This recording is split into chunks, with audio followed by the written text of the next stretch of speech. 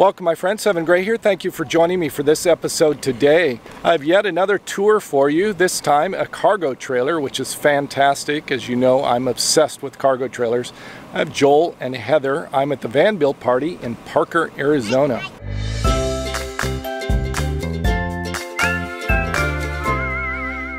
This cargo trailer is classified as 14 feet, but the 14 feet goes from the back to this part here, and then you have 2 feet of V-nose. So technically it's 16 foot plus the tongue makes it about 17 feet. So it's my husband, myself, and our 3 kids that live in this thing. Crazy as that sounds, but it actually kind of works. This is what I would refer to as our living room, hence why it looks crazy, because you know most people with kids have crazy looking living rooms, right? The tarp is pretty simple. It's bolted up top and then pulls, and then we just put a tarp. Eventually we want to get a real awning and put it up there, but for now this works. And that way, if this $10 tarp rips, we're not going to cry about it. But it gives us, you know, shade when we're hanging out. And, oh, we have it lifted. It's lifted about 6 to 8 inches. So we can fit our gray tank under there. It's double axle. We got windows put in. Outside light up there we put in. And then the back side is all storage. So this is our back. Kind of like our little garage area. It's super nice. It's a foot in, and this is a false wall, so our beds are on the other side of that, and then it's got thick enough board, we hung everything to it.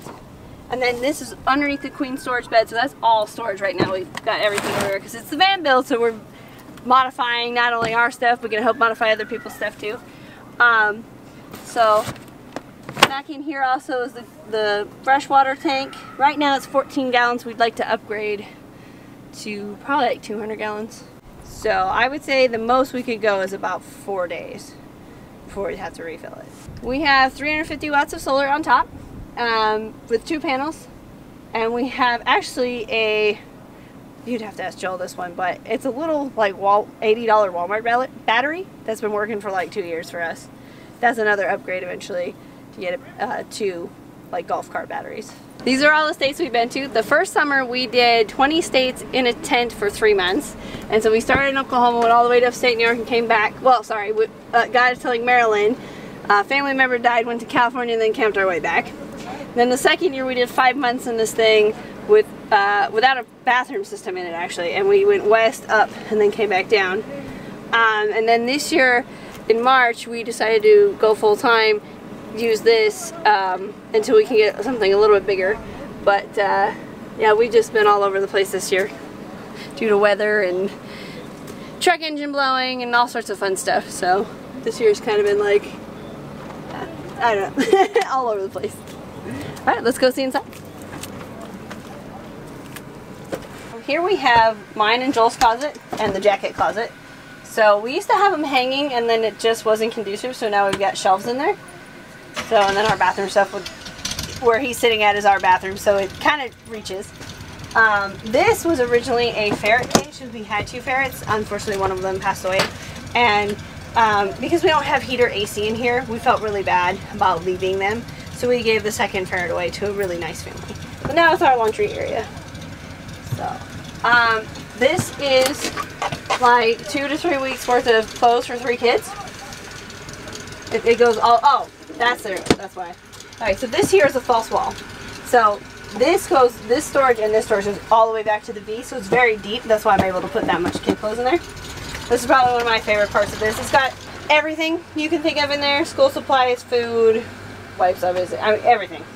So, and like I said, it goes all the way back to the V and then it goes all the way out each side. So it's behind this cabinet and then behind this cabinet. So it's a lot of storage. Pain to get to everything, but at least you have it, right? This is a 12-volt TV. It's a 19-inch.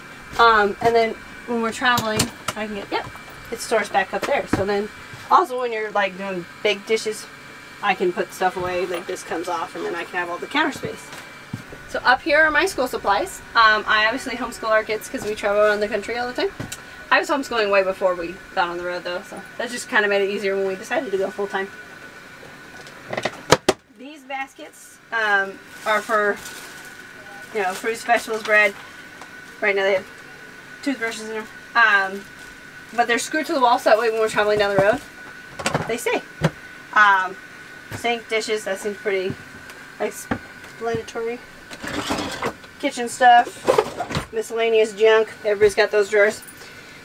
So the two biggest complaints I would say in an RV is there's never any place to put your trash and there's never any place to put your shoes.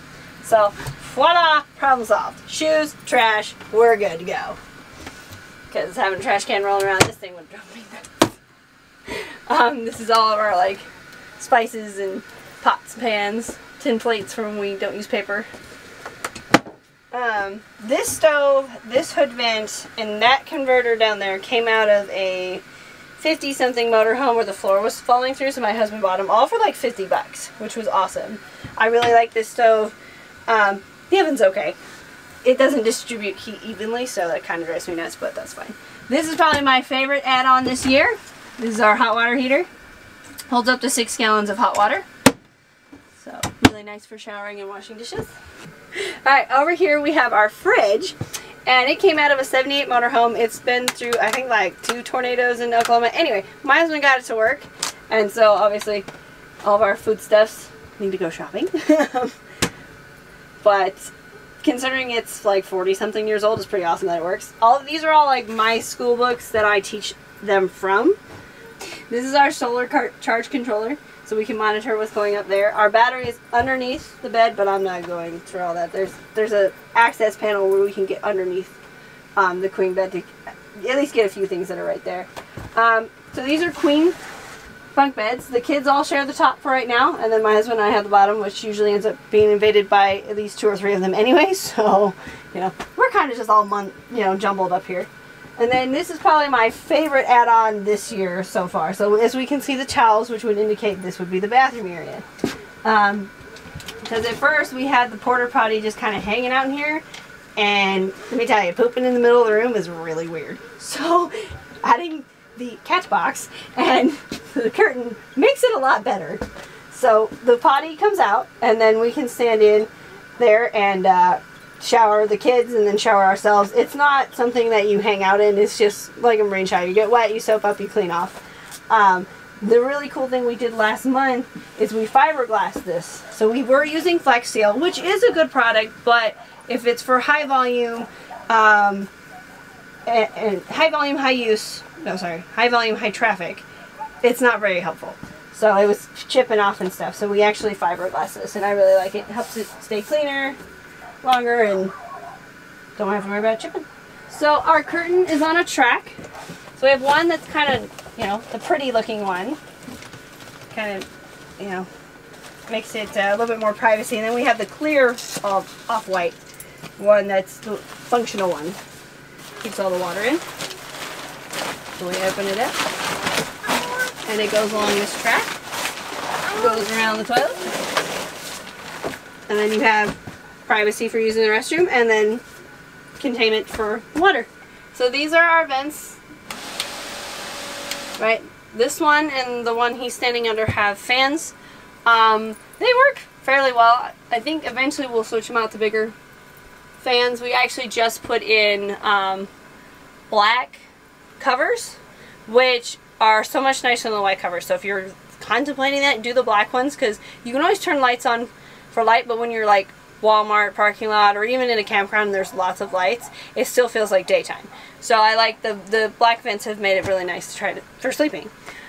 This is just a vent. It's got no fan, and that was done on purpose because it's wired for AC. Eventually we'll get AC in here possibly, but at least there's an option for it. Thank you, Heather, for the tour of your cargo trailer conversion. That's really fabulous. I am amazed at everything you've done and everything you've been able to fit in there. Yeah, that was... Especially for a family. Mm-hmm. So how is it having a family of 5 in a cargo trailer? I would say if it was a bigger cargo trailer, it wouldn't be as bad. No, it's not too bad. It is kind of cramped because there is 5 of us in there, so I'm definitely thinking like something bigger here shortly would be more preferred. But in all reality, it's not too bad because we spend a lot of time outside. We go a lot of places. We do a lot of things.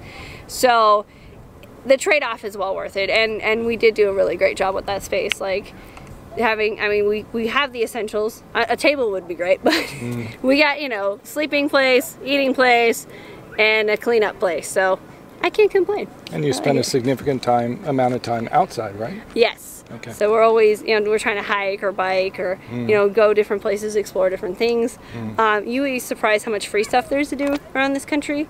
So we try to hit up a lot of those things.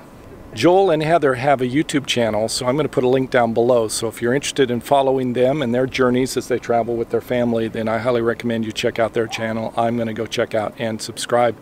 Thank you so much for watching. Savor the moment, and I'll see you in a future video tour.